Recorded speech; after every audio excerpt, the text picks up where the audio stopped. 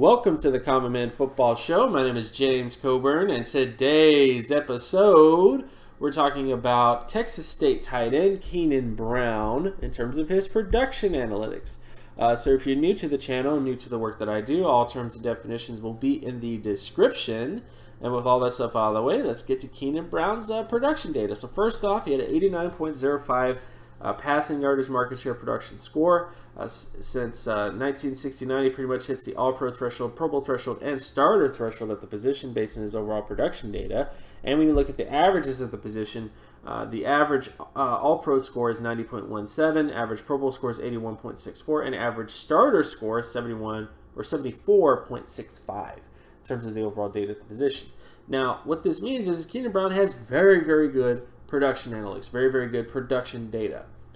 His only problem, of course, is strength of schedule. He played at Texas State. He didn't produce like this at Alabama. He didn't produce like this at LSU. And those are definitely things that you have to take into account with a guy like this. But typically speaking, guys at whatever competition, whether it's Alabama, LSU, or Texas State, if you produce like this, there's a very good likelihood you can become an NFL starter based on these production data.